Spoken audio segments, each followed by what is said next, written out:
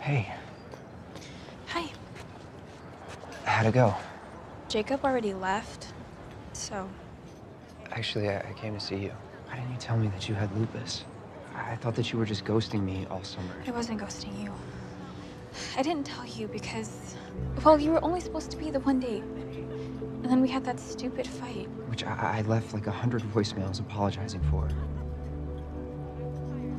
I really liked you. And how do you tell the guy that you like that he'll probably have to deal with a debilitating illness every few months? Hey, it wouldn't have scared me away, okay?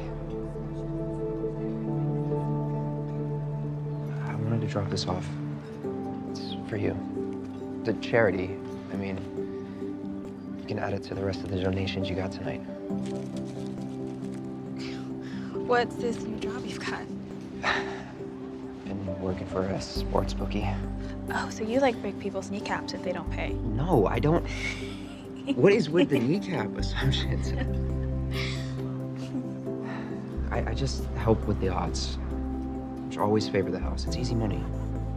There's no such thing as easy money. Oh, and you know you can't work for a sports bookie and live with college athletes. Well, our lease is up this week, so I'm good. Okay. In fact, we're having a goodbye beach house thing tonight.